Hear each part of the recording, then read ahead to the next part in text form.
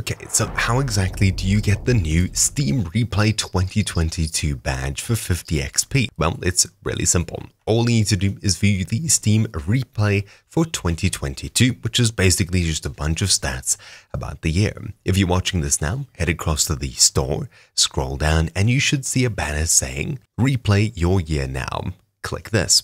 Otherwise, under New and Noteworthy, you should see Steam Replay 2022. And of course, in the description down below, you'll find a link to store.steampower.com/replay, which is this page here.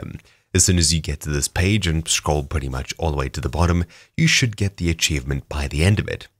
I don't think you need to, but you can also change your page visibility so you and your friends can see as well, or of course, make it public if you so wish. Anyways, thank you all for watching, and I'll see you all next time. Ciao!